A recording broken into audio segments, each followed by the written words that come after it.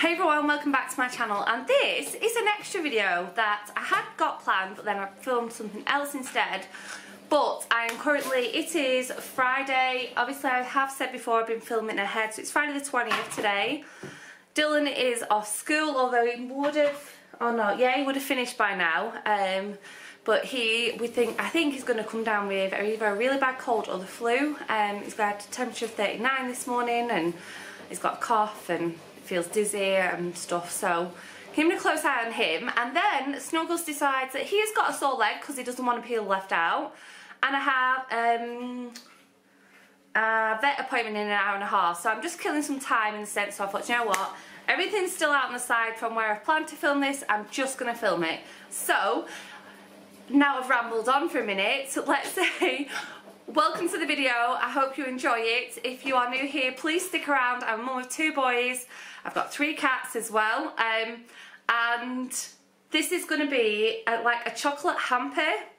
Now, you can make these different ways. You can make them for different occasions. You can make them for... Not everybody likes chocolates. You can even do it with sweets and things like that.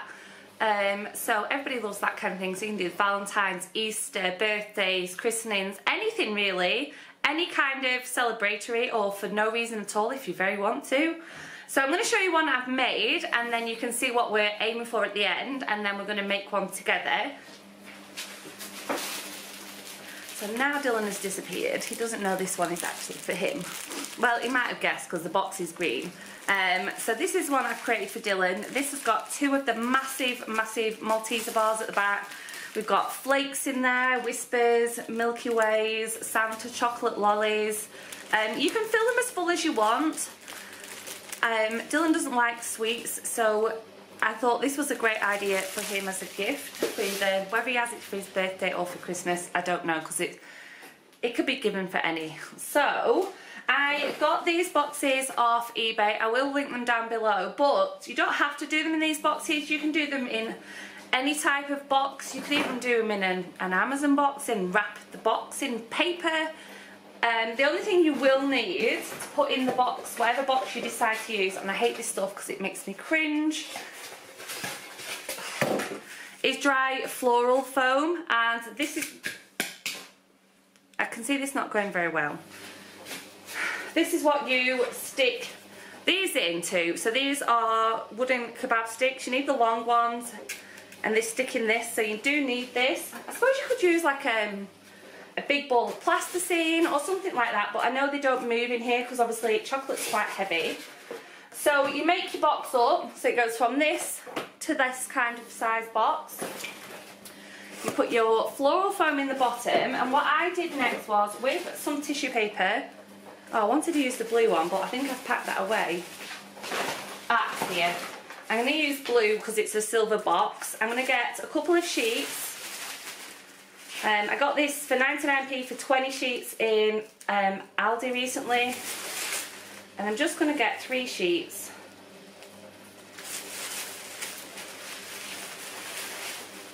I think I'm more fingers and thumbs because I'm worried about Snuggles in his leg. And you can kind of like make them so that, can you see that? So it's like crossed over, and I'm going to move on and position it in a different position, just so you get the corners in lots of different positions.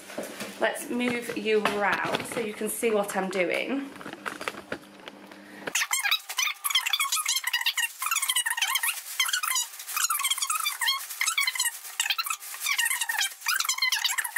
So for this one, I'm actually making a Pacific type of one, and this is for my brother. He asked for all things Reese's, so I have got some different types of one. That's a jumbo one. We've got, oh, there's another one somewhere. We've got a bar, and I've got a little white packet as well. I also bought these. These came in like a big bag, so the little like cup ones. So let me make some space. I started off already over here. I put a piece of paper down so that I don't get glue on my work surface. And with these little cups, I made sure I used the ones where the foil completely covered all the chocolate so that we didn't get any glue near the chocolate. And I just put 4 blobs of glue and stuck my stick in. But this one right here is lifting a bit, so I'm just going to add an extra little bit of glue down this side here to try and stop it from lifting up. I will put multiple sticks on because one stick will not hold this at all. So try and get as flat as possible. That's no good, it's half a stick. And try and cover as much as you can so that it's not like heavy, stuck to the bottom and this top bit's heavy. So I'm going to run 2 bits of glue. It doesn't have to be neat. The glue will come off the packaging. If you misstick something, let it dry and it'll peel back off again. Ow. Ow, ow. It's hot, careful.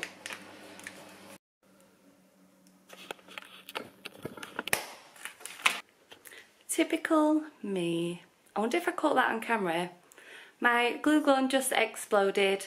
They say things come in threes.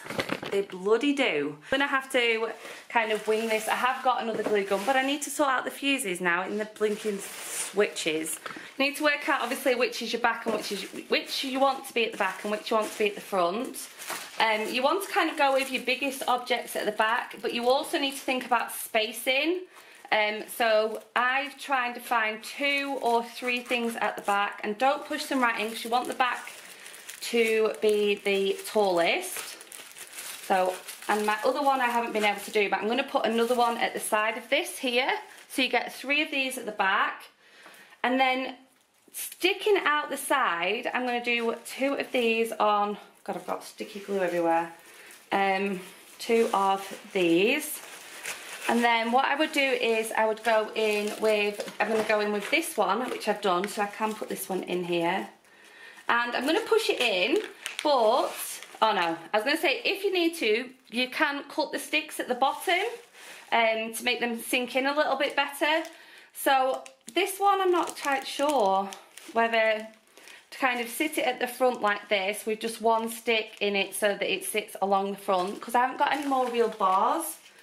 But I have got, so then I would do these little ones on sticks kind of at this level. I think I've got 4.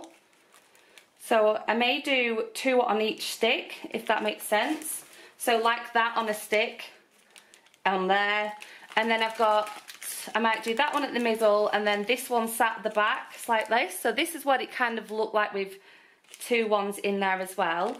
And then you need, you can buy this in Poundland, I think, and I think it comes in longer rolls, which is actually better. But what I do is, you kind of need, so if you hold your tape to the bottom, you kind of need quite to go quite up, but then double it over, because that gives you like the sides. So you have 2 pieces.